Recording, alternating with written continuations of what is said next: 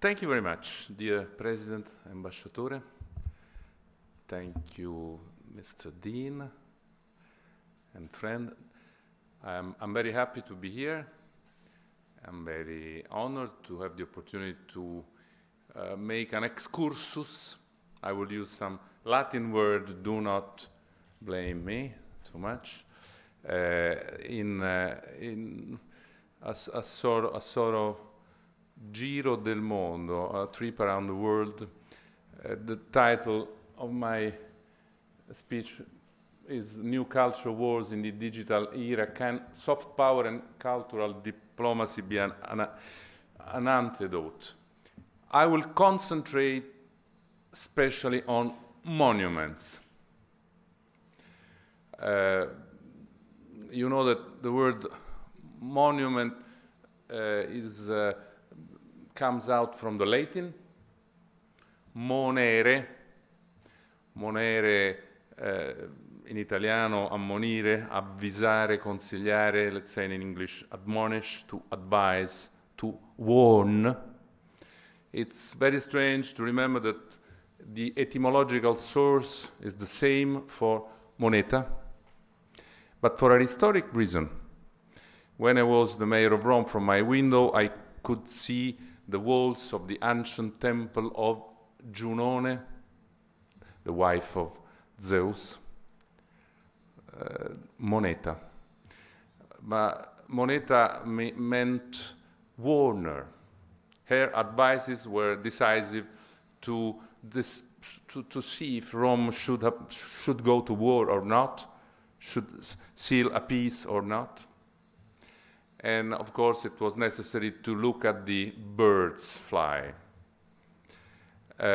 Why money comes from Giunone moneta? Because the mint of the ancient Rome was there.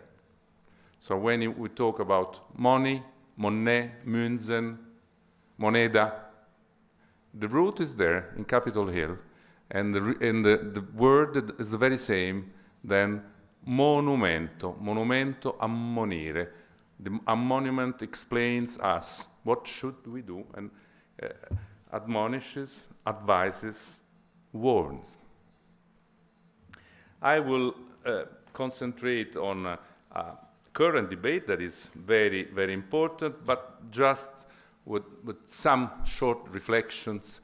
Cancel culture is something we are discussing today very much. I suggest a nice article on the New York Times a couple of years ago by Russ Duat. His 10 points are very interesting, and I underline that he says, all cultures cancel. The question is for what, how widely, and through what means. Some figure, of course, we share the fact that racist or anti-Semite must be cancelled. The internet has changed the way we cancel, radically. And extended cancellation's reach. Because, of course, we know that under the rule of the internet, I quote, there's no leaving the village. Everywhere is the same place, and so is every time. You can be cancelled for something you said in a crowd of complete strangers if one of them uploads the video, or for a joke that came out wrong if you happen to make it on social media, or for something you said or did a long time ago if the internet remembers. And you don't have to be prominent or political to be publicly shamed and permanently marked. All you need is to have a particularly bad day, and the consequences could endure as long as Google.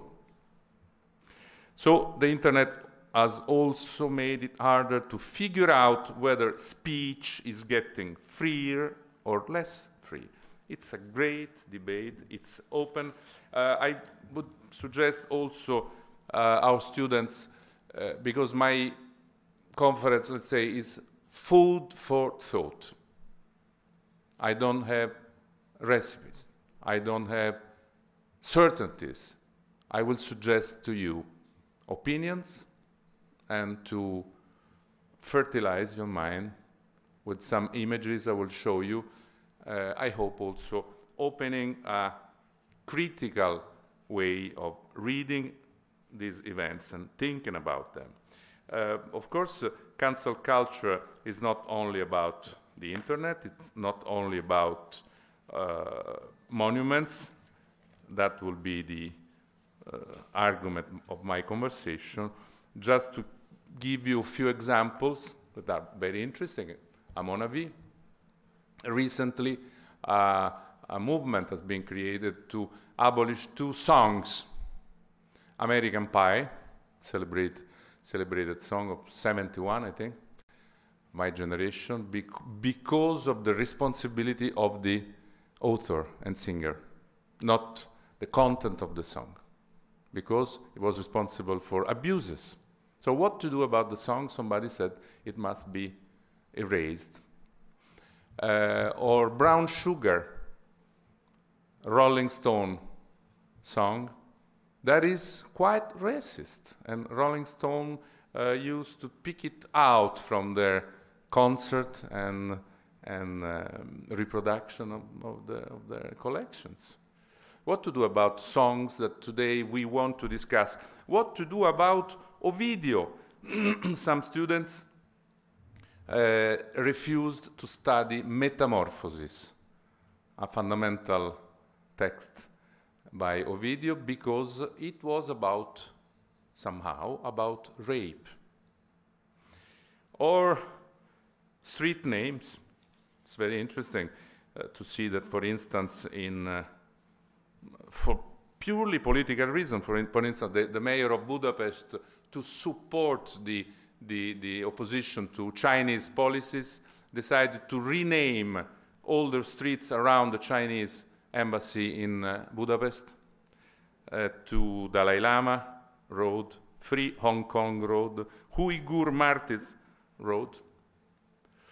Or, for instance, in Zambia, it's nice, when Saddam Hussein gave a shipment of oil to the government of Zambia, a great road was named upon Saddam Hussein.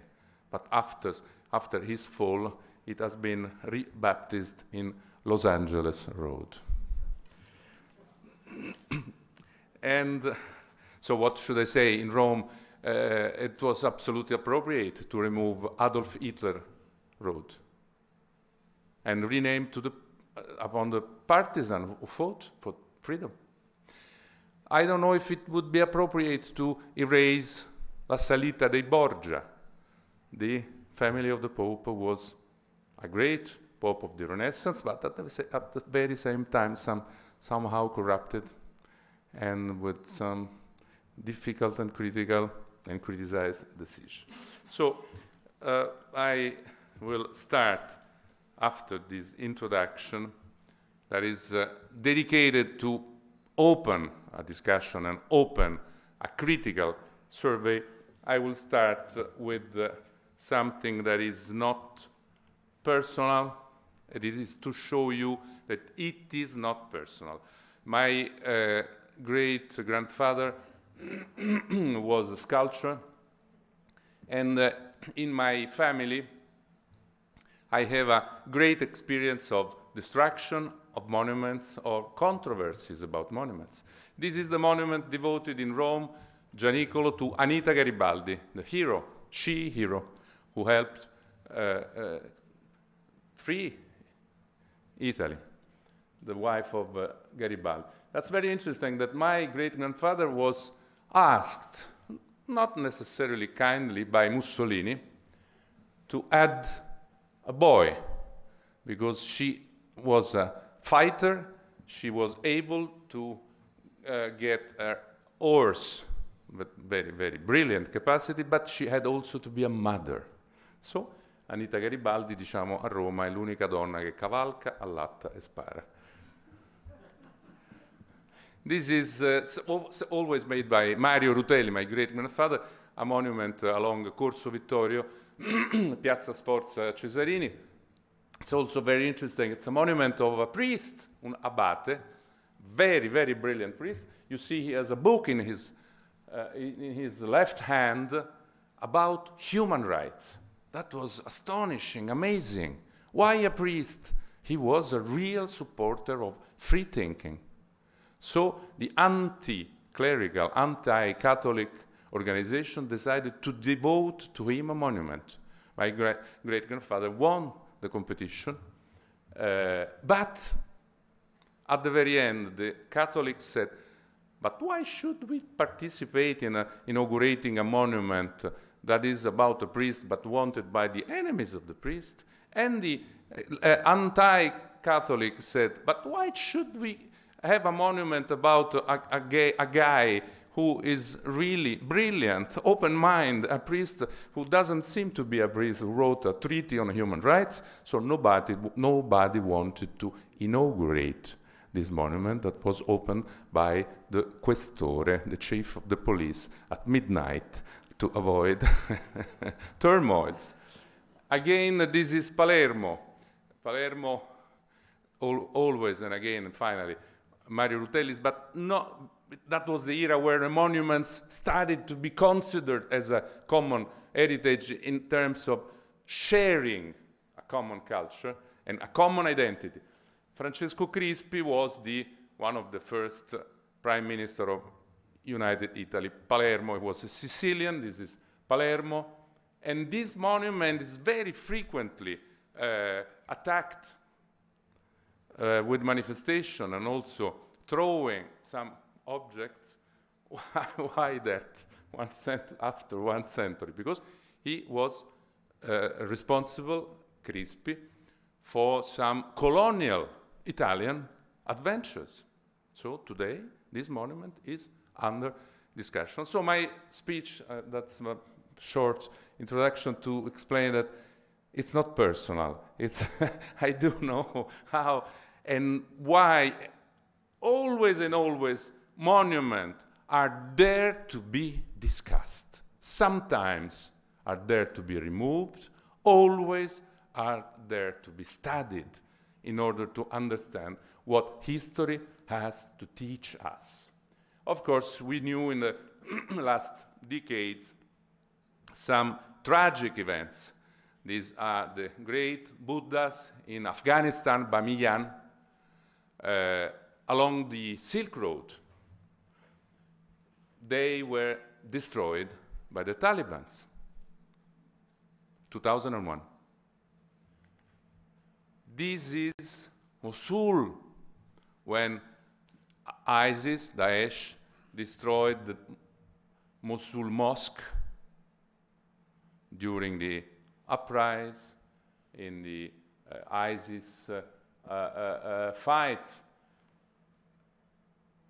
This is Palmyra Museum. Palmyra, an extraordinary city loved by anybody in the world. And that is the Museum of Palmyra, ravaged and completely cancelled for the very same reason. Again, these are 2 busts coming from this event. We'll talk about it later. And this is one of the most horrific pictures taken in the world in the last decades. This is the explosion of the Bell Temple in Palmyra, completely cancelled by this uprising. Why that?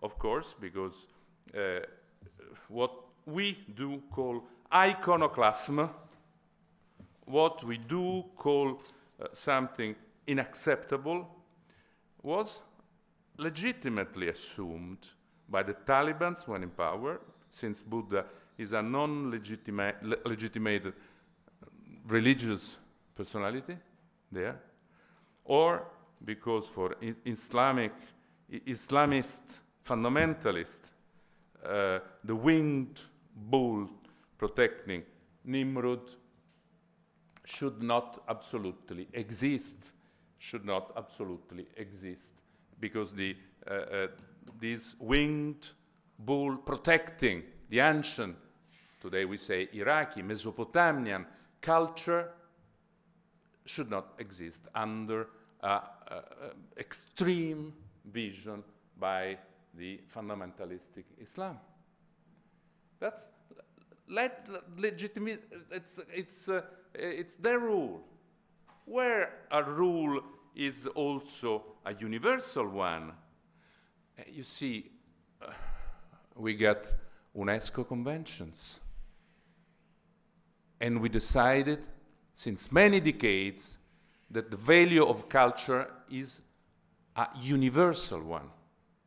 It belongs to each people, it belongs to a nation, it belongs to a people, it belongs to a religion, but it belongs to humankind. That's what we did decide subscribing international conventions, and Ambasciatore Battani is among the most important personalities in our diplomacy, in the international world, who knows that, who did that, who practiced that, supporting culture as an instrument of comprehension, mutual dialogue, building of common solutions, rather than radicalization, infights, and distraction. So, of course, iconoclasm, destruction of culture, can't belong to us, because we think that culture is a universal belonging to all humankind, regardless to religious, political, and personal beliefs. That's why we call it world cultural heritage. Of course, during history, monuments are here to be seen, to be judged, to be criticized, only if indispensable, when there is a regime change, to be removed. Or, I will suggest, sided by different alternative visual explanation to better understand history. Because I think that gagging or censoring history is a leap, a giant leap backward. And I think that sanitizing history is an impossible task and a wrong task. We must study, try to understand, critically analyze history, adopt changes in our time, rather than canceling that. Of course, there is a part of elements of the past that must be cancelled. Who decides that? Let's see, and let's have, how to say, I told you, un giro del mondo, a short tour of the world between the universal value of culture and local, national, religious decision. So please fasten your seat belts, because we start this tour. Here we are in California. This police car tries to protect Junipero Serra, a saint who had many important responsibility in, let's say, making better society when the Franciscans, you perfectly know that Franciscans are at the origin of California. I don't know, how many people are here from California? Nobody, one. So you perfectly know that the cities are called upon San Francisco, county of Santa Clara. For instance, I said in a recent meeting, the very name of Los Angeles is, the pueblo is named upon Nuestra Señora, la Reina de los Ángeles, de la Porciúncula, the very place where Saint Francis lived. It's very strange, nobody knows that such a small building, much, 1/10 of this all, created, and under this history, the biggest city of America, of United States. Junipero Serra was attacked because racist, because he did not support indigenous population. Of course, we were in 17th century, did not support the indigenous populations' cultures and rights.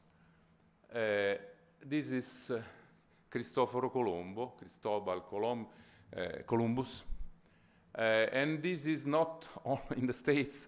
A dozen of monuments devoted to Cristoforo Colombo has been destroyed or erased. This is Mexico City. And after some actions, now the monument devoted to Cristoforo Colombo, this is an image where it has been substituted by a woman representing rights of indigenous women in America, in Northern America and Latin America. These are the Confederate generals, General Lee, dozen of personalities from the Confederate have been removed in the United States. This is Baghdad. And that's quite a religious issue. I'm talking about Abu J. al-Mansur. It is a religious personality who was victim during infights between Sunni and Shiites. That's a very interesting issue.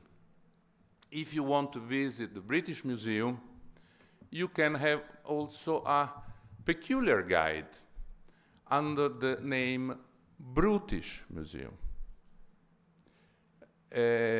You can wear your special glasses, and over and under each painting, you will have the description of slaver, racist, raper, invader, and so on, explaining why the great personalities who created this history must be discussed. I continue in my so kings, queens, etc. That's more recent. That's not. This is a beginning of 20th century sculptor. Eric Gill. He has been accused consistently of sex abuses. So this is a man vandalizing and destroying a work made by this sculpture. That's very relevant because many of yours have been in New York, and I've visited in New York the Museum of Natural Art and of Science in New York. That has been removed. Who's that? Who's that boy? Roosevelt. Roosevelt has been removed from the front of one of the most important institutions in the world due to the fact that, as you can see, he is surrounded by indigenous and a black person in, let's say, put in a non-sufficiently considered position. But pay attention, here starts some dialogue, some dialectic, not distraction. This statue will be brought at the Presidential Library so that everybody can judge Roosevelt if he was a racist or not in a more complex context. I don't know if any of yours knows Edward Colston and the very place where this picture has been taken. We are in Bristol, Wales, and Mr. Colston was in the very center of the capital of Wales. His statue was removed and thrown in the channel because he was responsible for slave transaction or traffic. Not only, of course, he had very prominent responsibility, very positive role, very important contribution to his country, but this event has been considered decisive. What's happening? That the Colston sculpture has been and will again be exposed to be interrogated in a public museum. It has been fished from the channel, restored, and put again in a position where it can be judged, not only with one single point of view, but in a more articulated position. That's another very good example. Here we are in Franklin, Tennessee, close to the statue that has been freshly inaugurated, a statue with black people working for the army. It has been put close to a statue of an enemy of him. So the two statues can have a dialogue.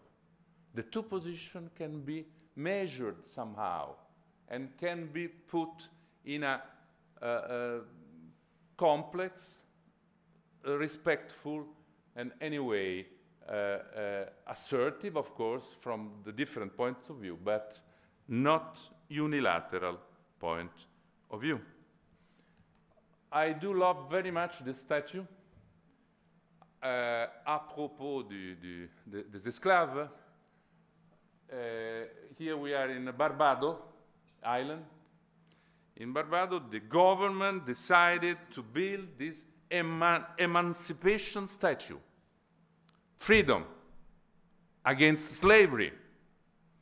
We just don't want only to destroy monuments referred to slavery and racism. We want to build a proud monument about our emancipation. I shift to the contemporary. Why that? Because, of course, monuments are here to ammonire, monere, but they're also contemporary. And the discussion, what we had seen is related to the past, and what do we do about monuments of the past in current times when we do discuss what happened during history. But monuments are also contemporary. We create monuments in our streets and roads, not always so happy, not always so brilliantly. That has been absolutely criticized. Statue of a celebrated Mary Wollstonecraft, founder of UK feminism, and women movement were upset by the shape of this monument, thinking it was absolutely inadequate. Miss Thatcher, another contemporary monument, should have been honored in front of Westminster.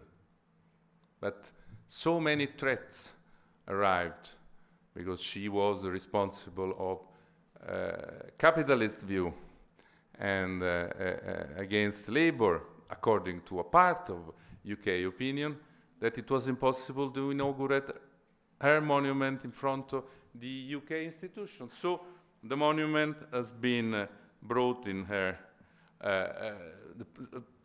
birthplace, Grantham, but as you can see, she was hanged as the monument was inaugurated. So continuously, people must preserve, restore, clean up her monument. That's also another very interesting history. That's France, and that's a very brave, mon avis, monument to an Algerian hero of freedom. It's a sort of open dialogue between France and its colonial past. Mr. Abdelkader, Algerian hero, was remembered in Amboise by the special monument that was vandalized by opposite people, thinking that a man from Algeria should not be honored on French soil with a monument. Of course, it has been then restored.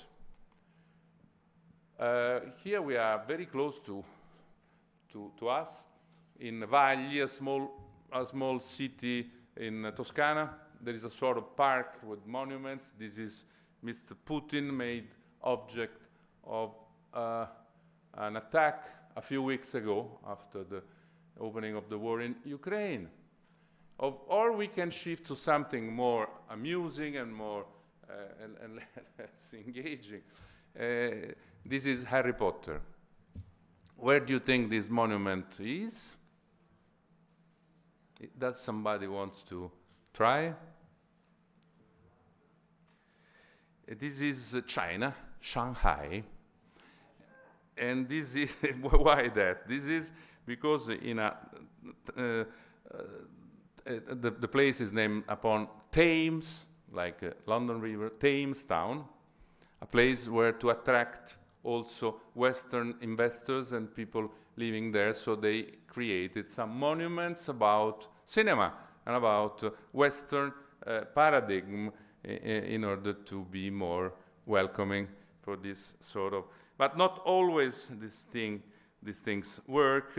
I think some contemporary monuments are frankly deceiving.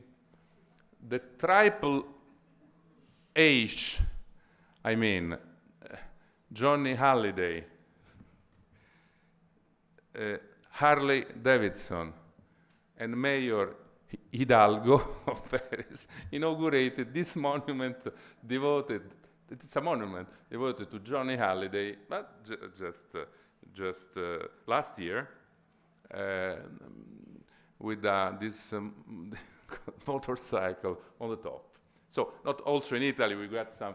This is our beloved Totò. This is Naples, Vomero. I don't think Totò would be very happy to have this monument. And this is the fantastic, no? Chi è? Sì, Troisi, a great art director and artist. In Il Postino, Oscar Prize. I don't know if he would be so happy to have such a monument, but anyway, it's in his birthplace in San Giorgio Cremano, so anyway, it's not bad. I'm going back to monuments that fall inevitably. Where are we now? We are when the Viceroy, Vice King of India, inaugurated in India a monument of Queen Victoria. Of course, when a regime changes, a monument falls. So this monument is not there anymore. And if we go to Eastern Europe, that's Prague. And that was the biggest monument devoted to Stalin in Prague. Something very interesting is that, and also I would like to ask you the question, who destroyed the monument of Stalin in Prague in '61? Does anybody tries to give an answer? Of course, the Soviet Union, due to the de-Stalinization. So they built for Stalin and destroyed it when Stalin had to be a myth, to be a little bit diminished, or quite a bit diminished. That is maybe the only existing museum about Stalin. It's in his birthplace, Gori, in Georgia. There is a huge museum regarding Stalin, and this statue had been removed by Georgia in the first time. Then the same government of Georgia put it back again. So monument can die, can disappear, but they can also have a rebirth. And this is Lenin, and this is Lenin in Ukraine. I don't think if I make this, put this question to you, how many monuments were removed or destroyed only in Ukraine devoted to Lenin? More than 1,300. You can imagine how many materials they have in the underground of the museum for building purposes. And of course, there were people against, people in favor. And here is something I do not share. I'm very frank. This is the destruction in Riga, Lectio, of an obelisk devoted to the liberation of the country from Nazi rule. Because that monument was made by Soviet Union after the Ukraine war, the current, it was an obelisk, the current Lettonian government decided to destroy it with an explosion you can see. I don't share. I think that if history shows that also the Soviet cooperated in the liberation of Lettonia, that is history. That may be analyzed critically, but that is history. They still prefer the German. Anyway, that's history. Why to cancel history?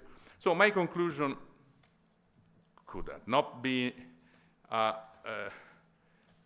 negative one. Something I only very shortly examined was the colonial rule and the Eurocentric Western point of view of the colonizer, theft, confiscated memory in many museums. I just give you a couple of examples. The new ethno-anthropologic museum, anthropographic museum, both in Berlin and in Paris, have huge problems. The great Humboldt Museum in Berlin, wonderful museum, and the Musée des Quais Branly in Paris. Each room of this museum has a problem, because each of these objects come from colonial past. So what to give back?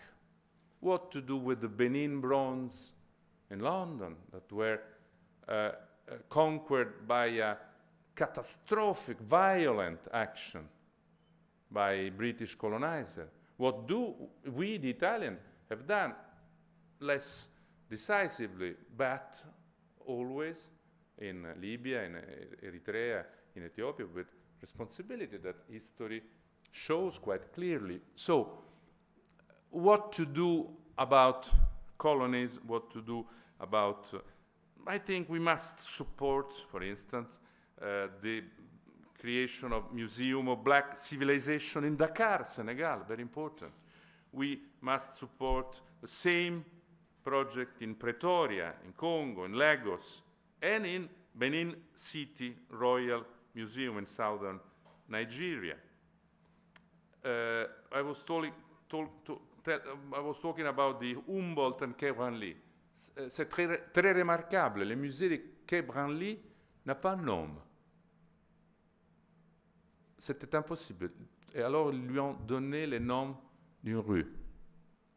This museum had the name of a street, because it was very difficult to name it upon a concept, because many of the artifacts come from these experiences. So my long trip doesn't. Je voulais aussi.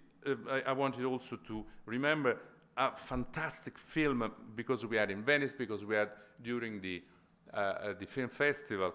Alain René and Chris Marker made a documentary named upon Les statues meurent aussi. Statues die. Also statues die. 53. And the words accompanying this film were, they have a mouth, but they don't speak. They have eyes, but they don't see. So our history, it's a history of criticism, capacity of reading history, rereading history, creating what the Greeks called dialogos, dialogue. And why did I pick this? Because the Italian government decided to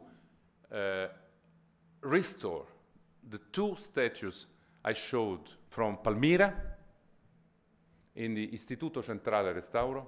This is an initiative we made a few years ago to restore with a perfect technical approach. You see something here.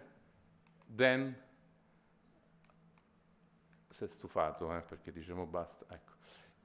They came back to Syria. And I want to be very clear, Syria is not a democratic country. But when I was the Minister of Culture, I signed the restitution of a very important statue from Rome, from Italy, La Venere di Cirene, Venus of Cirene, a wonderful Roman city in Libya, to Gaddafi. Is Gaddafi a democratic leader? Of course not. But does this statue belonging to this land that was removed by Italian colonial experience must remain in Italy? No. And we give it back. It's appropriate at this very same way when I made a strong battle with the many American museums to have back Italian masterpieces that were stolen and bought illegally. I won't quote the single museum, but we recovered dozens of very important artifacts. That is international law. That is cultural diplomacy. That is somehow, as I was trying to say, soft power.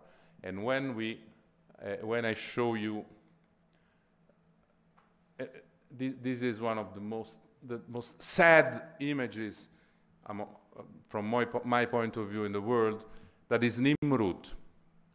These stones represent the winged bull of Nimrud, destroyed by Daesh, by ISIS. It's still there in this condition. But we created an international campaign, and we reconstructed the Nimrud bull. This is Presidente Mattarella, Ministro Gentiloni, Ministro Franceschini, inside the Colosseum by a high-level 3D reconstruction made by a prominent Italian restorator and with modern technologies. Then we brought the Nimrud bull in front of UNESCO during the General Conference of UNESCO to witness how universal culture, universal art is and must be universal and shared by everybody at the world level. And what I can tell you that gives me hope and joy is that today the Nimrud bull is under construction in the Museum of Bassora in Iraq. It will open to the visitors the entrance of this ancient museum, showing that history can be destroyed but not cancelled, and that humankind has the ability of restart if we use our brain, if we use our intelligence, if we like to continue knowing and asking to history rather than emitting decisive sentences. There should have been another picture that is not here, but so I will tell you very, very few words about it. The final picture should have been the picture of Statuario Pubblico di Venezia. And allow me to say, because I lived for a long time in Campidoglio, in Rome, Capitol Hill, that Musei Capitolini are not the most ancient museum in history, as we always tend to say, because the Pope Sixtus IV gave to the city of Rome Marcus Aurelius statue, the she-wolf, la lupa capitolina, and other, lo spinario, and other very important. So creating the basis for the first public collection, but it was not inaugurated in 1471 when Sixtus IV did so. It was inaugurated in 1734. The most ancient public museum in the world is Antisala della Biblioteca Marciana, lo statuario pubblico. Famiglia Grimani decided to give their patrimony to the city for public purposes. It started in 1523, and it was finalized in 1596. Capitolini Museum started in 1734, the British Museum in 1759, the Louvre in 1792, the Ashmolean in Oxford Science Museum in 1683, then the Prado Metropolitan New York 1872, and so on. But the most ancient public museum in the world is here in Venice. Go visit the Statuario and try once again to understand why Venice is a universal city speaking to all humankind. Thank you very much.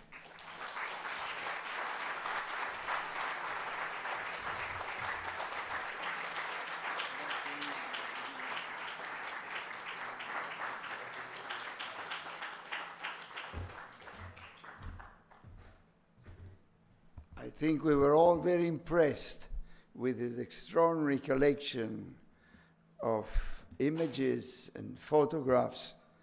It shows that today our courses on cultural heritage have perhaps to be widened to somehow insert the type of questions that Francesco Rutelli put to us.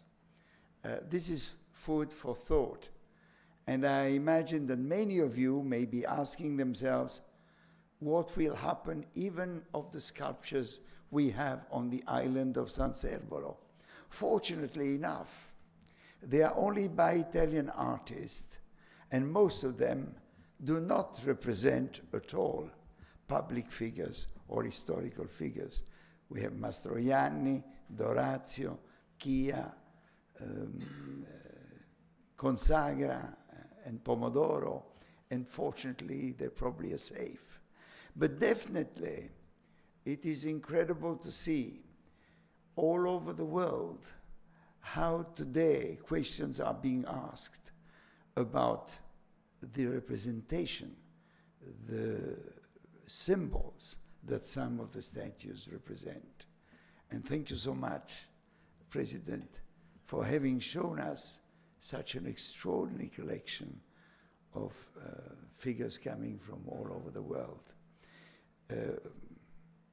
Let me say that having seen so many signs, we would like you to take with you a sign here which represents the double infinity, which was created here by an Italian artist called Pistoletto.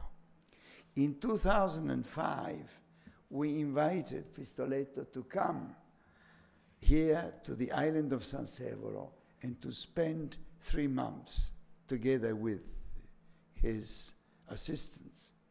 Now, it is here that he invented the third paradise. This is the name that Pistoletto gave to this double sign of infinity. The left ring shows the paradise represented by nature before the appearance of mankind. It was a paradise in itself. The ring on the opposite side, on the left, represents what has been the addition of mankind, the many creations and transformations that man has brought to the world. But the use of resources, the exploitation of what we have on the planet has gone too far. And today we're worried that perhaps we might run into difficulties. President Macron only a few days ago said that the era of abundance is over. And therefore, many years before President Macron, Pistoletto in 2005 invented and theorized on this island this symbol of the third paradise, represented by the central ring, where finally nature and mankind live together in harmony. Well, this is a symbol that we've made our own. We like to think of Venice International University as the place where we struggle, we strive, and work together to try and invent this third paradise, which should be the aim that humankind should pursue today. So thank you so much. I would like to express our thanks to all those who have participated and listened to this Lectio Magistralis by Francesco Rutelli. And we would like to give him, besides this message of the third paradise by Pistoletto, a physical sign which I hope will bring him luck. There is nothing I can add to the natural elegance of Francesco Rutelli, but perhaps the tie of the university will add a vibrant color. It's red. It's the one I'm wearing. Which I hope will remind him of this wonderful afternoon we spent together. Thank you so much, Francesco. It's been wonderful to have you with us.